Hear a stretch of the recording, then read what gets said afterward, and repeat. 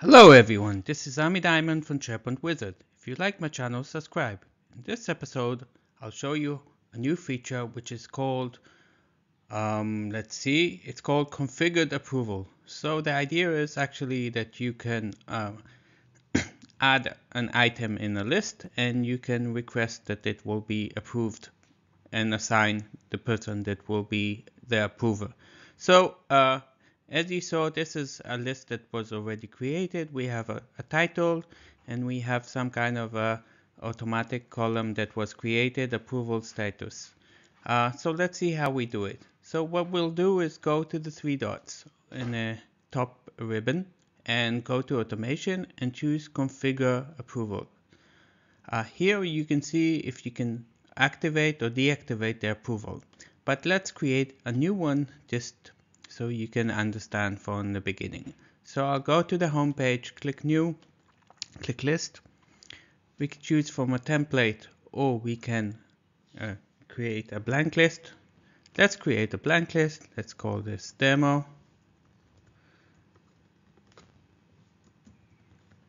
And now actually we will get a blank list.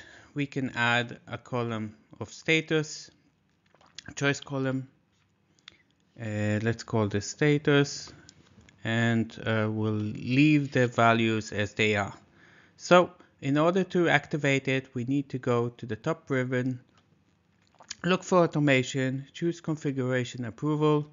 We'll need to enable the approval, and it says that this will actually add a new column, and then you will be able to have a form to say what is the name of the approval, what is the reason, who is approval, and if you deactivate it, it will still be active.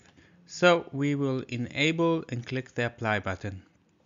If you noticed, there should be a new column of approval status. So let's see how it works. Let's create a new item. Let's call this topic 1 and status is this, and we will see that automatically a value of not submitted has been created. So if we click on this, we can change the name of the topic. We can say who will be the approval. We can put multiple people. If I put multiple people, let's say Alex or Dan, you will see that it's possible to require or not require all approvers. We will put a detail, please sign, and we can submit it. Once we submit it, we'll see that there's a process of approving request being created. So we will wait, and then the status should be changed.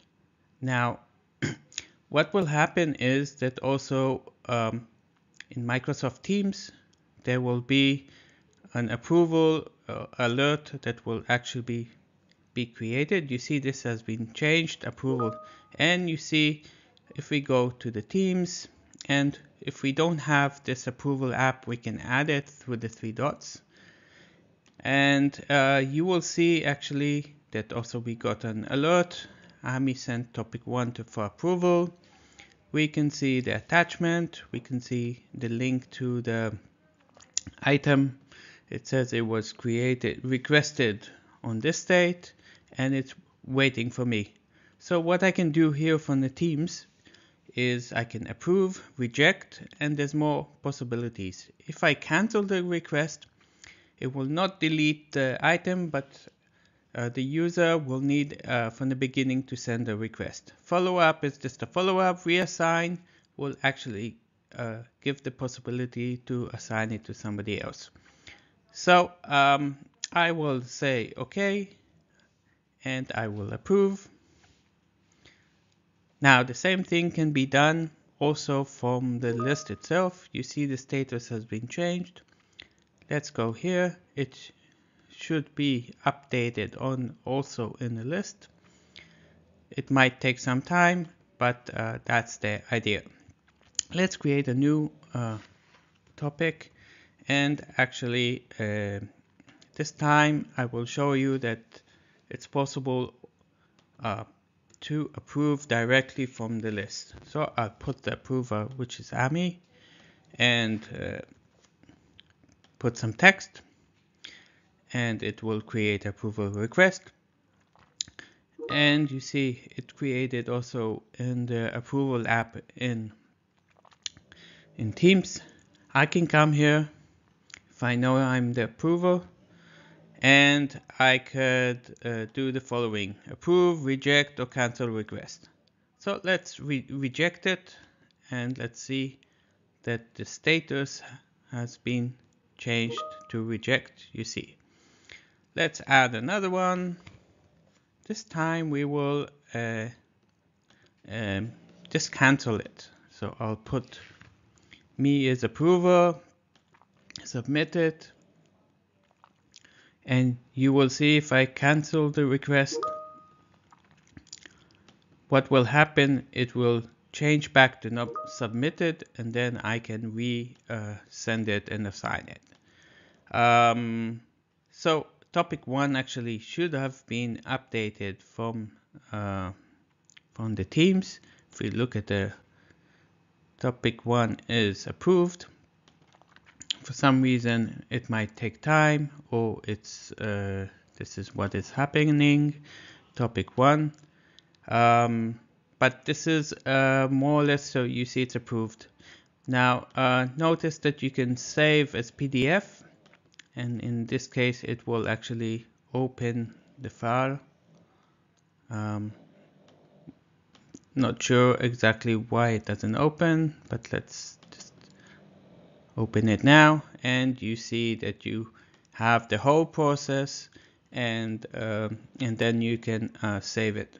It downloads it currently to the place, to the downloads. So let's just go back and see. Topic 1 is not updated, but it's only a matter of refresh. So this is what I wanted to show you. If you like it, test it. By the way, if you haven't seen, here is the new form experience from Microsoft List, where you can actually share it with the whole organization, and it looks much nicer. After the user submits it, he will not be referred back to his to the list, only the site owner. So this is a new experience. Try it out and see you in the next episode. Goodbye.